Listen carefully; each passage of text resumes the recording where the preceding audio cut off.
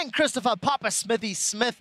Super long-barreled names, guys. Welcome to the desk. Thank you very much. Great to be here. Just had some fun watching the 1v1s and excited to jump in. Yeah, they saved the Commonwealth trio for last, so excited to get cracking. Non-traditional Commonwealth, in fact. I always forget Canada's part of the club.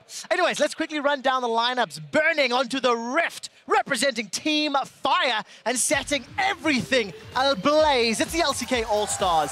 Smeb, Bengi, Faker, Prey, and Madlife.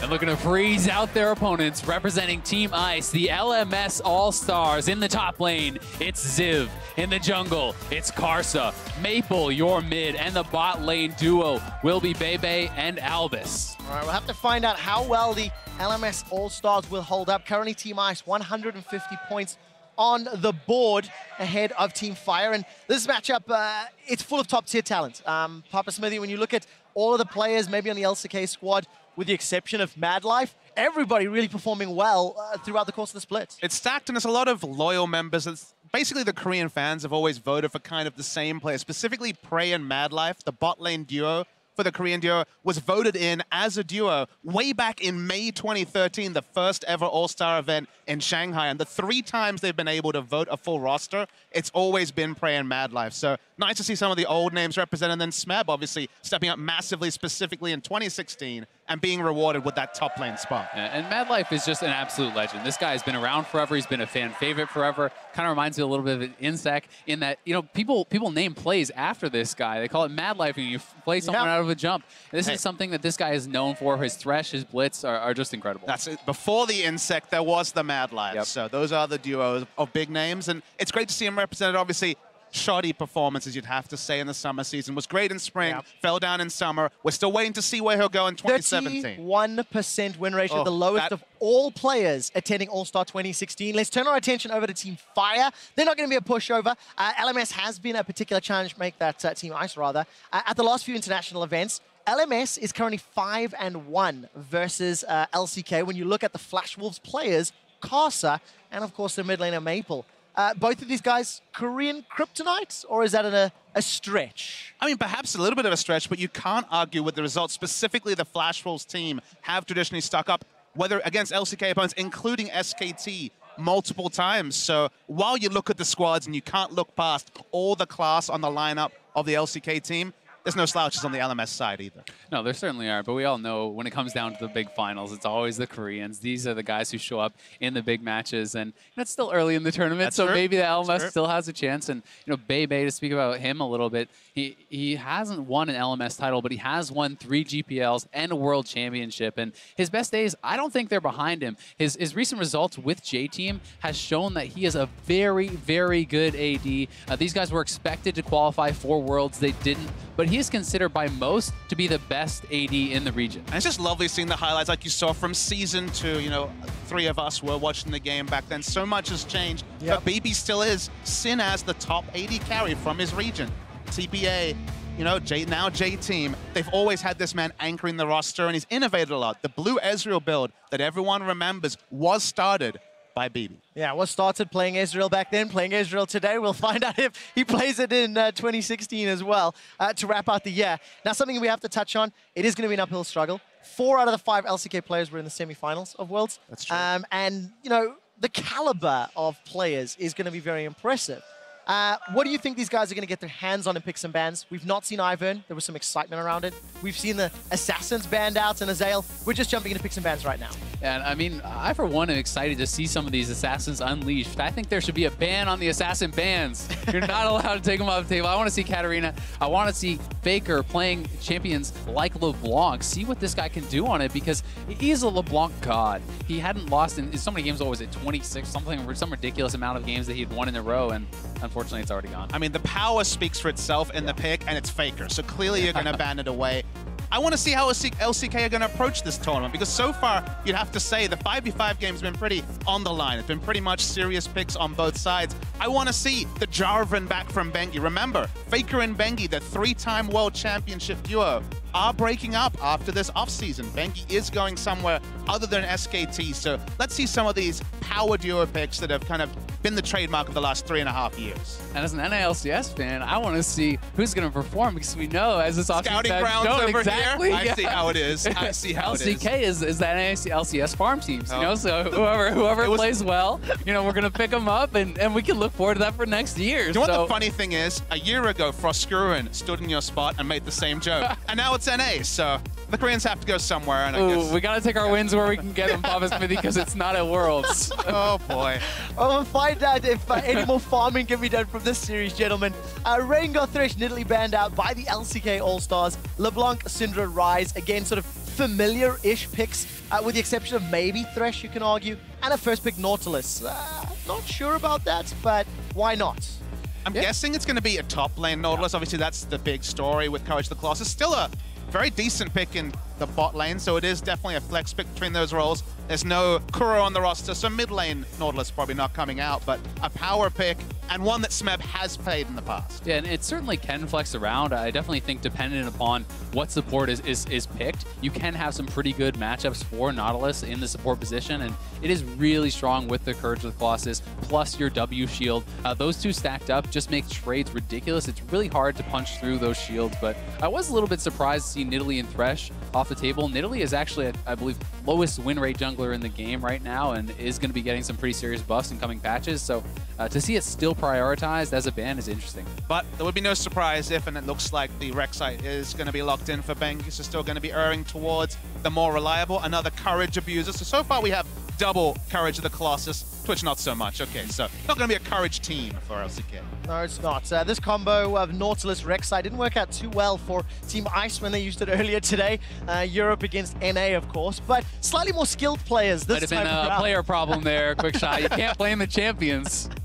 We'll find out whether or not the answer to that question is solved. But Prey, Twitch, I mean, that's fantastic. I'm already excited about the matchup. And Papa, we've actually been talking about which AD carry Prey was going to play all day long, and Twitch was one of the guys. I mean, he's a seminal Twitch player. Back in Season 2, when he was first voted in, Season 2, Season 3, was known for the Twitch. Not his most played, that was Corki, mainly because, of course, moving towards the League system in 2015 and 2016, Twitch went down in priority, but Twitch is way up there in priority. In this tank meta, we find ourselves in a tank buster, now having the longer ability to go into that ambush and being able to set up, can still be using the same assassination role, so good to see the Twitch, but it's back to the old meta with the Jhin on the side of LMS. Yeah, and Jhin, you know, a lot of people were talking about, oh, a lethality, that's going to kind of kill off the Jhin because it's not as strong as the armor pen, but I actually disagree, and I've been seeing a lot of successful builds. I have been seeing Ghostblade builds still be successful, but you can even go the old kind of like Essence Reaver, Rapid Fire, IE, those builds work very well too. But it's not the full long sword. It's not the flexible back timings. It feels like if you can get a BF sword, still a very strong laning AD carry. If you can get a completed, upgraded Dirk or the Caulfield's Warhammer, still can be powerful. But you have to say, the fact that he had the flexibility, just buy as many long swords as his hands could fit, and then come back and finish items later, really helped the Jhin. As maybe we're going to start seeing some of those picks I was hoping for. So let's see if Faker will show out a unique champion this game. Well, there's big smiles on the side of the LCK All-Stars. That's not a unique pick. That's all the way down, having some good chuckles. It's not going to be anything super exciting. However, this means Nautilus support and Rumble top. Obviously, Smeb going to be burning through that top lane Poppy. And it's Katarina! Oh, here we go. We have Katarina, ladies and gentlemen, for the 2016 All-Star. And it's such a gambit to take a teleport mid laner against Faker. Now, it is the Victor. This is actually not the worst matchup for the Katarina. Obviously, back in the day, pre-rework, this would be a really painful one, but people have been theorizing that this is one of the lanes that Katarina can stand through. And guess what? Nothing's changed about the late game resets. Katarina is a beast in the late game. And this champion, I feel like the skill cap went even higher. I think that it's such a difficult champion to master. And as such, you won't necessarily have a lot of experience playing against someone who is extremely well practiced on this champion. And I'm very excited to see how Maple performs and also how Madlife is going to do on this Nautilus here in the bot lane, because I do think they have the all-in potential against the Jhin, against the Bard. And look, they kept the last pick for mid lane. That's pretty predictable, especially with a mid lane like Maple. When they committed to the Rumble, it's worth noting that when you look at CC, you know, interrupts were always the word you would use against a Katarina.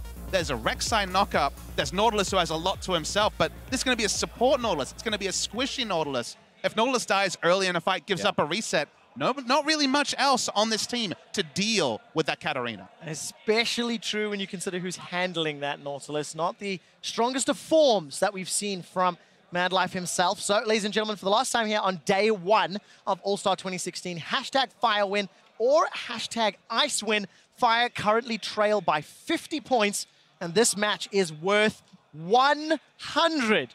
Will this be your Katarina, meaning 0-5-0, or will this be the other team's Katarina, 5-0? We're about to find out as we load up for Summoner's Rift here in Barcelona, Spain.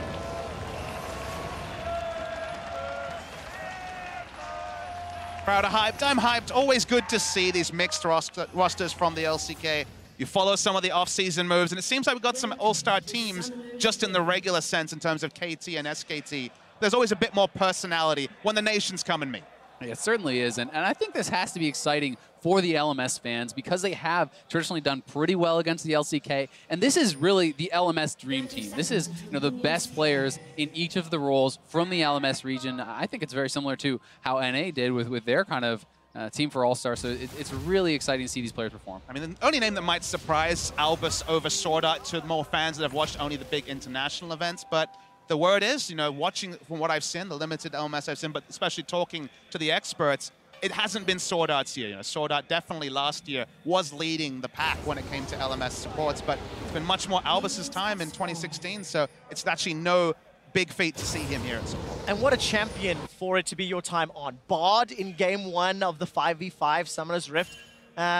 Get some of those ultimates down, lock people up with your Q, and see if you can get a good advantage. I mean, it's going to be tough against this Nautilus if he ever gets caught out, but range advantage will be in favor of LMS. Taking a look at the map and how it starts off, it looks like red buff starts for both respective junglers, and we'll keep our eyes on where Bengi and Casa decide to prioritize their next steps. And we have to remember that you can still do the 2-camp level 3 here, and we are seeing Karsa go for that path right now. He could look for a very early top lane gank onto Smeb, and this is something that's so tough to deal with because you can show up so early with this level 3, with the red buff, that it's very difficult to deal with, both for the top lane and the bottom lane. I think you have to go for that particular path, the 1 buff into the golems, just because specifically, if you see that you enter lane the top lane, if you see that the enemy top laner hasn't warded, you're ripe for the level 3 gank. If they ward, you have that information, you follow your path, and these are both manaless junglers. Speaking of junglers, you could see Bengi sniffing around bot lane, but for now, not going to be any gank attempts. But they're all waiting. They don't want to path over to their blue side necessarily because blue buff transfers will be coming up soon. Yeah, seems to be the case. Albus already left lane to potentially help out Casa. Showing a good understanding, at least, of the threat of a level 3. His wave was pushed in, so safe enough for BB to farm. By the way, we kept getting glimpses of Maple being shoved into that lane. 5 CS to 15, a lot in front of. I think this is expected. Low-level Katarina doesn't have a full complement of spell rotation available, and obviously the range advantage for Victor. And the CS is lying to you somewhat, right? There's still a good chunk of minions here. We'll have to see how well he does at picking these up under turret, but if he can get the majority of these minions down, then he's going to be okay. And we also have to remember he has the TP to come back and pick up some of these minions, get an early base, try to pick up some MR. I imagine he's going to be building an Abyssal early, something like that. And try to be able to sustain the early game and then get back and just farm it out. Not complete agreement on item build because you're so flexible with your AD and AP ratios on Katarina.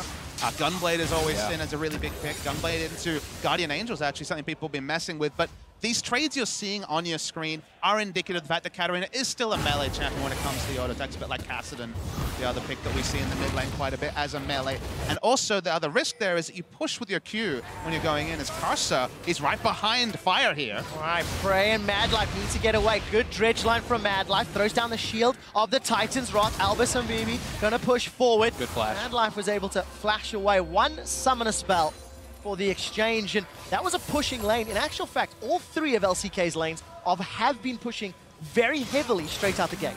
And Mad Life does have to blow the flash there, but it was well played. I think the hook immediately onto the Lee Sin, denying him from getting onto Prey, saves his AD summoner, and yes, he had to blow his, but still I think he's totally fine with that. One of the biggest changes you see for Katarina is that when you go for those big trades, when you Shunpo in, previously you did your little bit of damage and you had to walk away and you traditionally took 3-4 auto attacks a spell. Now you can W before you go for the trade, Shunpo in, Shunpo out. only take a little bit of damage, and thus the trades in mid lane are going better and better for the new Katarina. And what else are we going to be looking for in terms of the trading fighting pattern? Obviously, that's the way out. But what is Maple looking to do against a Victor? This is a matchup that we're now seeing in the new preseason, and hopefully going to see more of over the next weekend.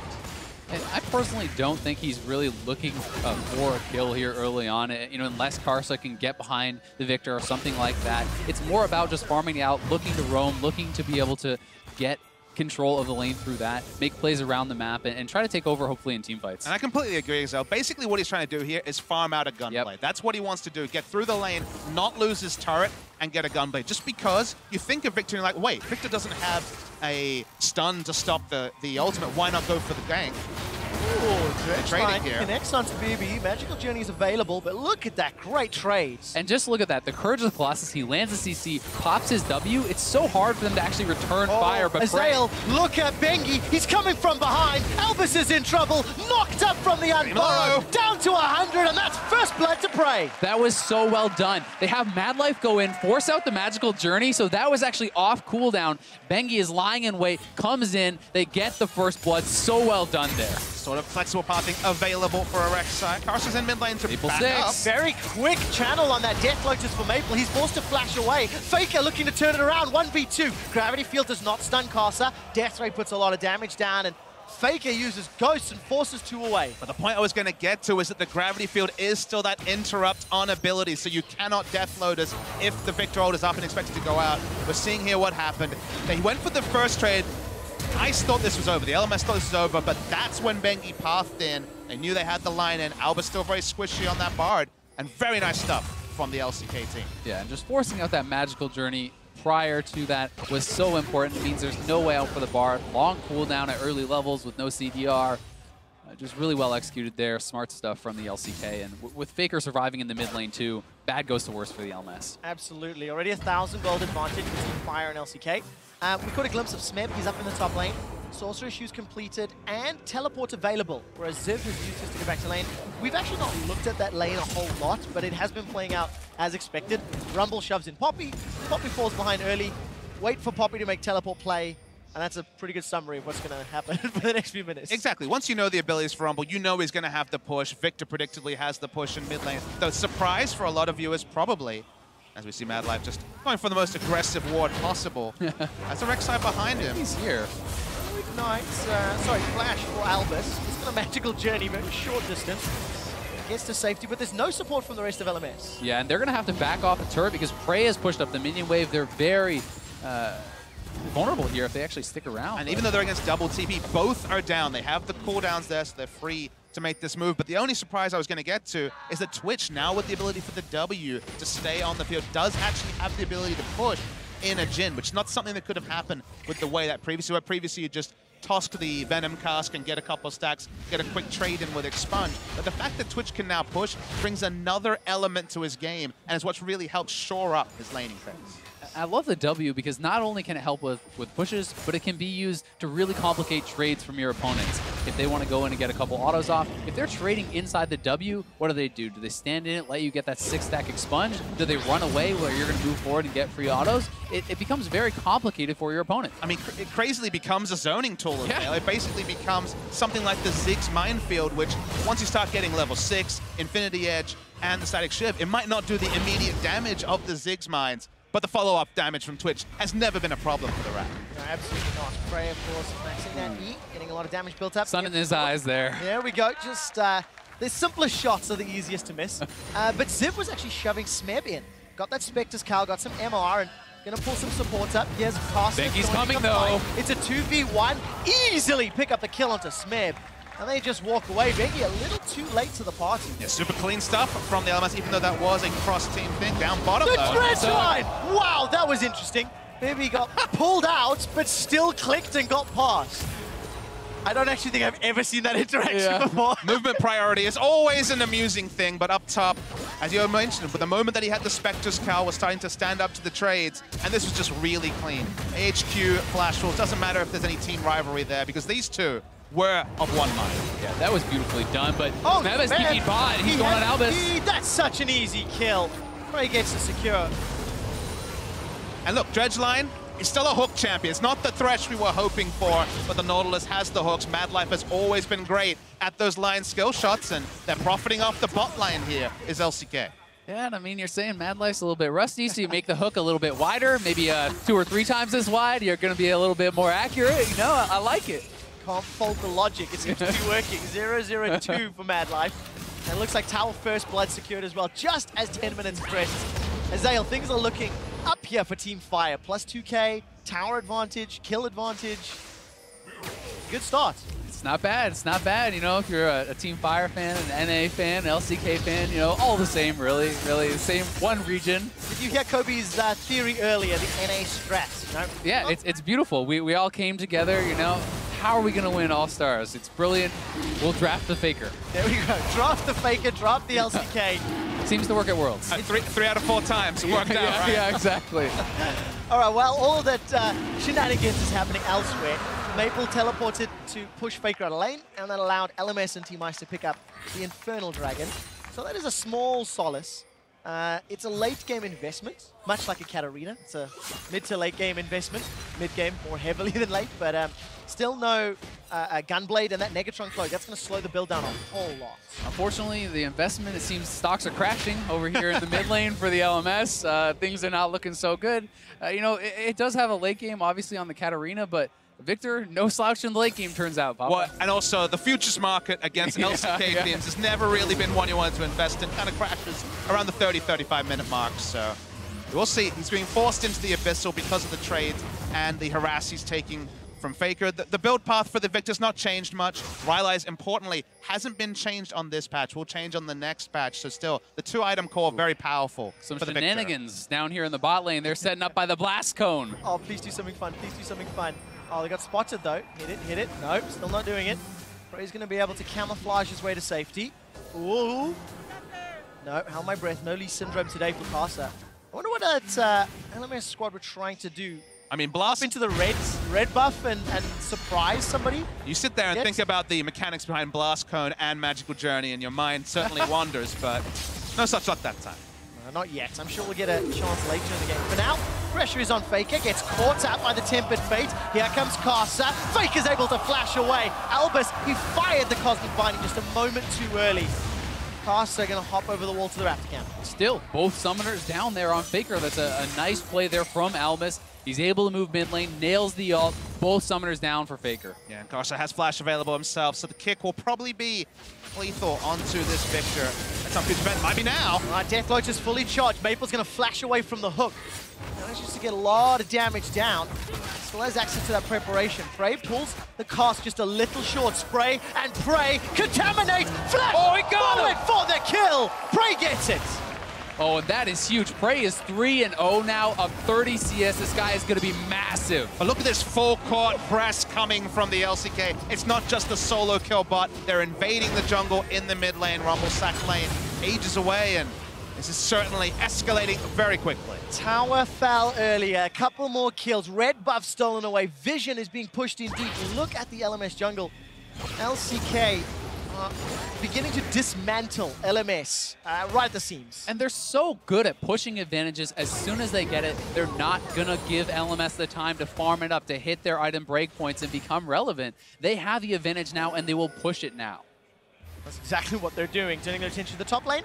Now Zip is going to be the next potential target. No real support, though, from the rest of the map. Taking a look at Smith, he snuck his way up there.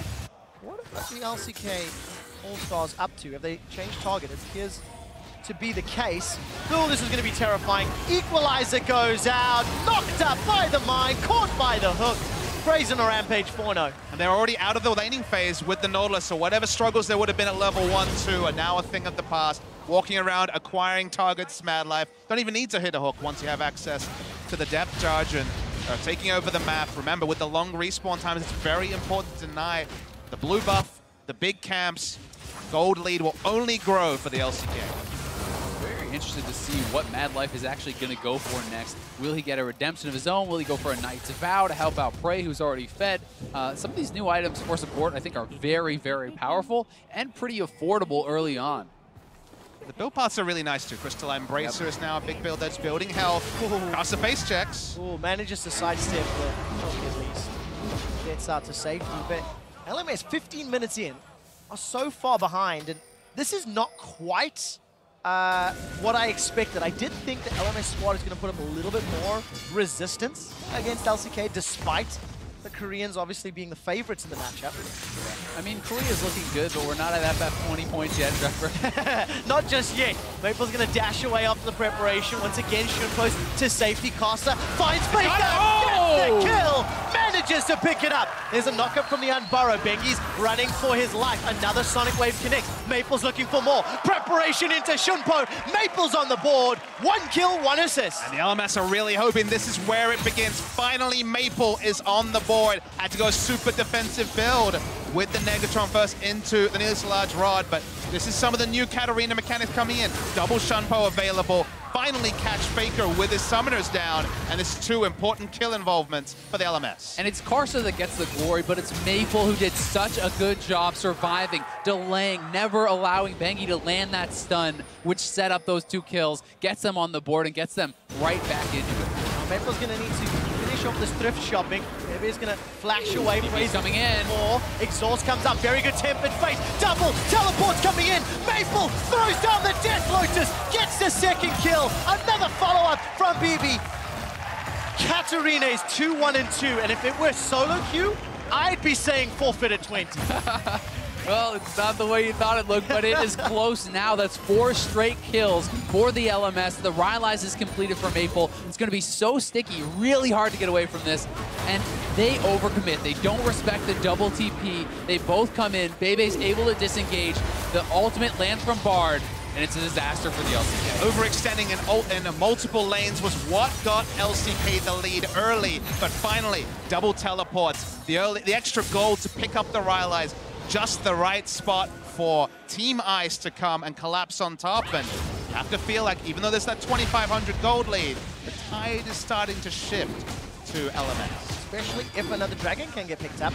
Cloud Drake so far 0 contest from the LCK, and this is going to be a clean, safe collection. And it's an important one. Sometimes Cloud Drake isn't very important, but here, when acquiring a target on the side of LCK is so important for the Poppy, for the Katarina, for the Engage, there isn't much disengage on the side. We mentioned it. Nautilus, okay, can solo down, can solo CC someone, and there's 1 knock-up from Rek'Sai. But otherwise, whether you acquire the Rek'Sai, so whether you acquire the Rumble, the Twitch, or the Victor, those are all great targets to burst down for Team Ice. Assuming they survive, because while they're great targets to burst down, all 3 of them can burst down Team Ice. So if the LMS are not in the right place, I mean, with the exception of Poppy, those are pretty squishy targets. Yeah, they are, and a lot of, I think, LMS's success comes from picks. You have to use the Bard well. If it's a straight-up 5v5 with the Nautilus and Prey on this Twitch, getting up in your team's face against Jhin and the Bard, they're not going to be nearly as effective. So they need to get the long-range CC, they need to get these picks and start the fights on their terms, or they're going to be shredded by what I think is just a stronger 5v5 team fight team. And Prey was still piecing together the 2-item build that gives everyone so much tether, so much terror, sorry, the Hurricane and the Infinity Edge. Infinity Edge going to be coming relatively shortly, and then the team game, the 5v5 especially, becomes basically, can you stop the Twitch? Can you lock him down? Can you CC him? Get rid of his front line? Because if Twitch is free hitting on that 2-item spike, not much you can do. And the scary part of that is there's 2 more threats, but LMS looking for one of those picks. The target is Prey. They need to get the vision. Camouflage is going to help by some time. Shunpo into Death Lotus. Prey gets tagged, taken down by Karsa. Maple's looking for the jumps. The Shumpos as well. Karsa survived the slither. Faker's running up. He's ghosted in for the fight. A magical journey by some time. And it looks like the LMS have managed to get away. They invested a lot, but they do get their kill. They may just lose a tower for the trade. Even though LCK had an aggressive ward down, we didn't see the TP from Smurf. They answered with a turret, like you said, so still going to be some more global gold going the way of LCK, but it's been LMS on the front foot for the past 5 minutes, and it's been nice picks and nice teamwork, and the Bard opening up plenty of avenues. Yeah, 3-man squad coming in from behind, The ulti misses, the Q misses, it doesn't matter. They had more than enough. And look at the damage from Katarina there. Ultimate actually does more damage than the previous version, and just too much for Prey to get away. Extra ticks on the passive wasn't enough to take down the Lee Sin, but they healed when they saw Victor walking into screen to ensure that everyone get the hell out of dodge, and we reset, and yeah, does really feel like things are starting to come together for specifically the Katarina, but more generally the LMS. The thing is, Maple's going to have to use all of these like positive swings in his favor to overcome a 3,000 gold lead. Oh, tries a pretty opportunistic death load because that was a flash ulti, and then forced to back away. Summer spell down, but still very sticky. Call what you want it, opportunistic, over-aggressive, optimistic. Reckless. I might just call it a little bit bad, but in this case, it's not going to work out for Maple, and Prey gets away. Trying to be positive. Yeah. Trying to. Such a sunny disposition you have over there, Trevor. My glass is always half full, gentlemen. Yeah. And as it stands... Maple's is splash empty. I like that one. All right, Ruto to Bengi. A little bit of damage from Maple. Follows up with that secondary Shumpo. Bengi, no real defensive stats to speak of. A little bit of HP from that Cinderhulk. And looking down the rest of the items, again, no real surprises, gentlemen.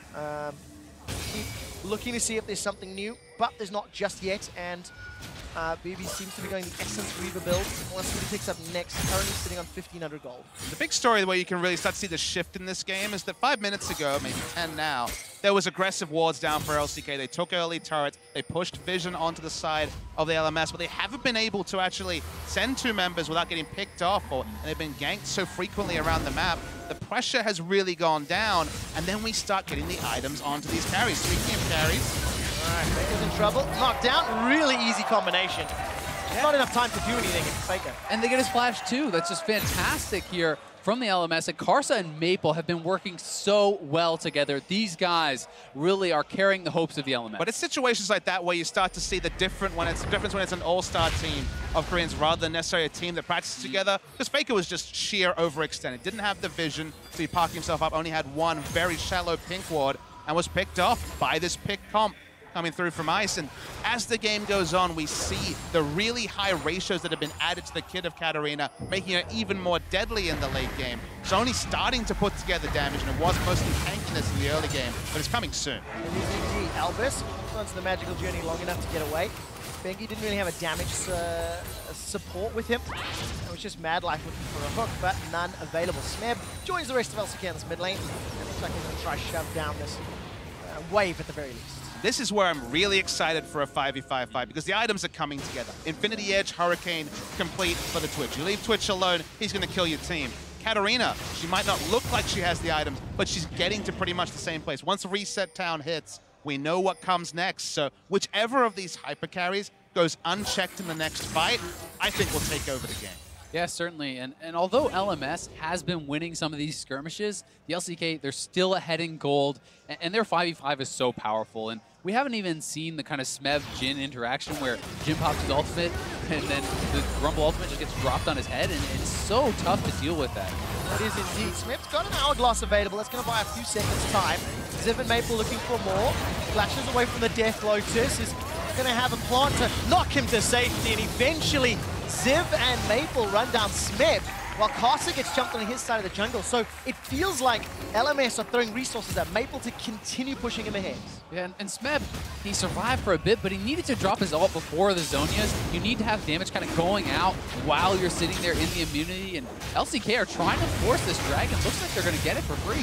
We'll give time, though, for Ice to set up some vision around Baron. And this isn't the really big objective you want when you see 2 members sent top at 23 minutes. Usually, it's an inner turret. Usually, it's a much bigger advantage in multiple lanes, but they're just snowballing their duo and actually get up a turret. So overall, the gold lead firmly with the LMS in that particular interaction. Yeah, tower plus kill. That was actually the LMS's first tower of the game. Fell in around 23:55 seconds. So mid and bottom have been shoved and some chip damage. Nothing secured just yet. Gentlemen, Karsa's Lee Sin has gone Black Cleaver after Warrior. That's optimistic, wouldn't you say, Azael? It's aggressive.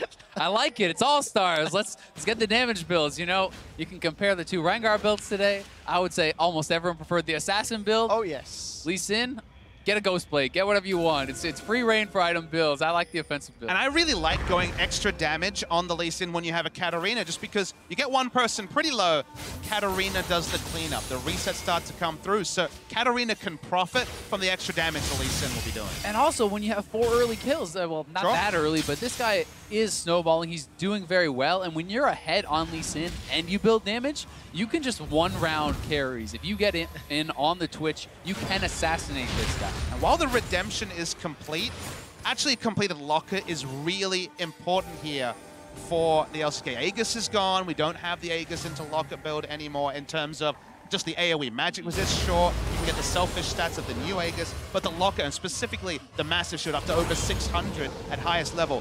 600 extra effective health may be the difference between a Katarina ripping through an entire team or just being stopped at the start. And that's kind of the name of the game for supports now. You have the Locket Shield, you can get Face of the Mountain Shield, you have Redemption, so it's all these healing and extra kind of shields that you're not necessarily going to expect. Prey's going to use that blast going to get over the wall. Equalizer comes down into Ziv as well. Flash. Not using that spray and pray just yet, waiting for the range. Ziv will actually just get run down without any further resistance. Picks up a really easy kill, but that was Ziv very overextended. Prey and the rest of LCK now on the tower. Okay, and the rest of the teammates weren't in position to profit over a teleport coming in from the Katarina, so they should easily get an inner turret, and this is the sort of trade that's more reminiscent of a Korean team playing at their best. Certainly is, and they get the kill, they get the tower, so it's not really even much of a trade, it's just a win.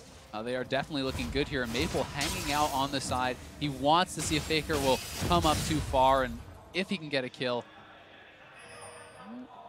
It's crazy how intense the pace of this game is. It feels like a non-gimmick 5v5. We see a lot of power. The Katarina pick is starting to really rear its potentially ugly head if you're an LCK fan especially, and take over the game. And Ice putting down aggressive vision and wanting to get as much control around Baron as possible. All right, you can see the ward in that Baron pit. And we've crested well into mid-game territory, touched a little bit on how both of these teams want to sort of play the 5v5s.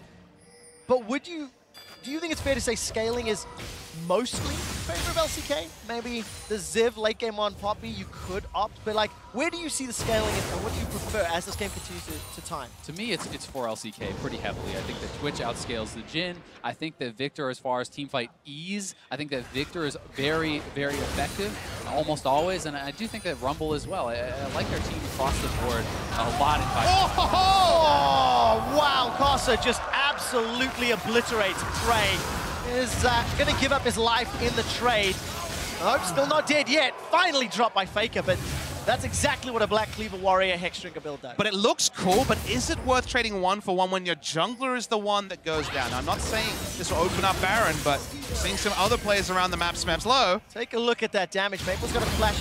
To dash away from Ziv. Good knocker. Now we jump to the mid lane. Fighting everywhere. Fate comes up. Albus slows down Faker. Flashes over the wall. We cut back the bottom. Maple got the kill onto Smith. Now Bengi should help out. Got the tower behind him as well. Support from the LCK squad coming from the river. Full HP for Mad Life. Faker barely scratched. Death charge will chase Maple as far as he can run. The dredge line pulls him backwards. Riptide holds him in place. And that's an easy kill. Shut down onto Maple. Ziv's running for his life, but will not escape Faker. It's a very big shield from the buckler, and the gravity field holds him down. Is he going to get the whole wave before he dies? Just Poppy things. Oh, Faker. Didn't your parents ever teach you not to play with your food? His attention, Ziv's running, trying to escape, but it will eventually get dropped down. Now, there's matters about that, but actually delaying the death timer really helps with Baron control. Yeah. Teleporting in Poppy is enough to stop a Baron, and suddenly Poppy is 40 seconds away. And we'll be interested to see if that was just a complete manners play by Faker, or if they actually do have aspirations to pick up and set up a Baron right now. And here is where it all started off, and that was such a long chain of events. Karsa does blow his flash, he kills off Prey, but he gives up his life, and it's now the LCK moving for the Baron. So it looked cute, but it was actually strategic, because remember, Poppy is still 20 seconds away. Input fade for Albus, not available just yet. The peel away from LCK from Baron, they've interrupted it. Maybe still got access to the curtain call. Team Fire, they don't get Baron right now. Yeah, I mean, Maple has the TP, so even though Poppy was dead, TP available for her now, and she can join in if they need to, but Maple having that TP, he got there, and it's very risky to go into that Baron pit, get grouped up, have the magic damage debuff on you against someone like a Fed Kevin. And I want to return to your question about scaling, because I think the late game, and I know that's this nuanced thing when we're talking about a late game, but when Nautilus gets items to basically shrug off the Katarina, I think that's when Fire have it. But I think mid to late, and even the early late game, actually goes to Team Ice, because when you commit to top lane Rumble, and you have a Rek'Sai who went Tiamat first, you're not going to be tanky. There's only the Redemption, Aegis, and Locket are coming, but I feel like the Poppy can answer a single, but sometimes two threats on the side of Fire, and then Katarina can do the rest of the work. So late game, sure, but for now, and especially if they get a snowball Baron, this could be big for us. Baron's going down fairly quickly, 7,000 HP. Prey set up. and Prey's available, goes into the pit, but he's one shot. Prey is down. That's a kill for Maple. Now the teleport's coming in. Bengi gets knocked up by the Dragon's Rage. BB's down, 80 carries. This could not be available. Baron. Baron is now being turned onto. Redemption's coming out from the squads. Zev is jumping into the pit. The verdict not available to him. It looks like Casa has re-engaged on the Baron. He's on 400 HP. Bengi and Madlife going back in, and everybody breaks away.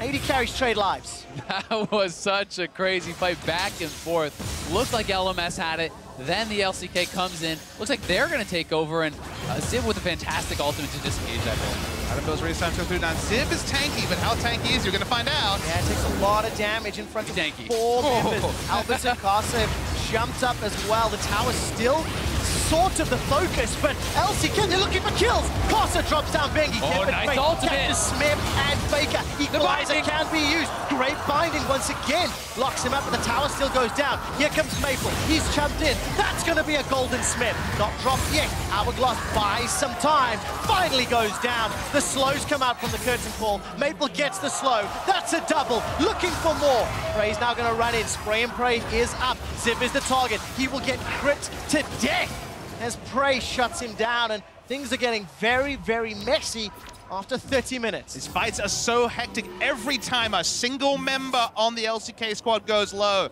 both the Jhin and the Katarina lick their lips, look for the first kill that starts the inevitable cavalcade. And this is the point where you have to be so selective with your engages if you're the LCK. Because Katarina, 3 core items done, is a beast. Certainly is, and you can see it shown off here.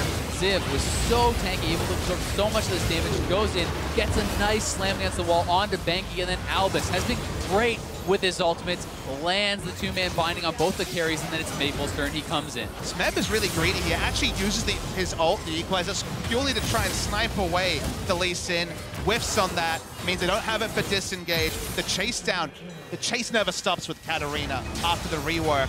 And although Prey gets one answering kill and stops perhaps a Baron if the Poppy was to survive, we're so even, despite the slender gold lead for LCK. Yeah, we really are, but you do have to worry at some point about the fact that Bebe is not getting any of these kills, really. So many of them are going on to Lee Sin, and you do start to fall off pretty hard, I think, the further you get into the game. Thankfully, Maple is massive, but Jhin is going to have to be a factor. Yeah, he is. But guys, we haven't spoken about the elephant in the room.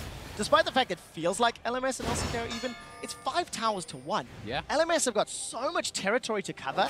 I don't remember when the last time they were even in the river this game was. But standing gold is something where you look at it and you're like, okay, they're going to be able to, they can win a team fight, taking a lot of turrets, but sieging is desperately poor. Katarina may be able to team fight, still a melee champion. Poppy, melee champion. Lee Sin, melee champion. And Jhin has never been particularly strong at taking turrets, specifically on his own. So for now, sieging's not an option, only team fighting. So the standing gold may actually take a long time. This game might have really been decided by a big team fight and a Baron before we actually see 3 outer turrets down for LMS. After that, 33 minutes, the Baron fight is looming. Ziv is going to be backing away. Teleport is available for Maple in a few seconds, and Smebs is closer to Ziv's timing. So if anybody's out of position, then that option could go 1 minute 50 until Elder Dragon. So that's also going to complicate the situation, because both teams have got decent enough dragons. Not exactly game-ending to pick up Elder, but definitely helps you get the next big objective. And that's what you're looking to do. If you can get the Elder, chain that into a Baron, then quickly push, it's what you can unlock with the Elder. One little item we should talk about. Banner of Command finished for Poppy. The AP obviously going to waste. But Rumble will have a hell of a time pushing back a bannered up minion because really a magic damage dealer outside of those auto attacks. So purely to complete and force Rumble side lane. Yeah, Praise God! Prey got pinned against the wall and he's down. Now it's a 5v4. Faker's already running for his life. Keeper's Verdict has already booted the LCK away. Smith burned the equalizer. Not gonna get caught. This time around, it's a trade. Siv's lost his life. Faker turns it back around to Albus. Where is BB and Maple? They're splitting up, running away from the Chaos Storm. No binding stun yet, and LMS, they couldn't run into the damage. It was a great start to the fight, but Maple TP'd and he could never get it. Faker with the assassination on Albus. The Lich Bane really just destroying Albus. BB flashes away. Maple's looking for an opportunity. Where's the preparation dagger? Holding on to it for now. Carcer uses the kick. Remember, there's no tanky stats. He just goes down. Maple's going to get caught up by the mine. And 4 members of LCK. That's a delayed ace. LCK, they've broken open the base. Because it's 35 minutes and it's Lich Bane Faker. They might actually try and finish the game here. It felt like it was slowly creeping to the LMS, but one mistake and the game may be over. It absolutely is. BB gets flashed on. That's the ace. LCK and Team Fire drop the first Nexus turret, take down the second. Here comes Zip, gonna try to buy some time. Gravity Field pulls him back in. Albus has got a few seconds up, but it will not be enough. A support versus the LCK. The Nexus is being burned down, despite the small hopes and the attempts from the LMS. It is the LCK that will slowly hammer away, dropping Team Ice and taking 100 points for Fire.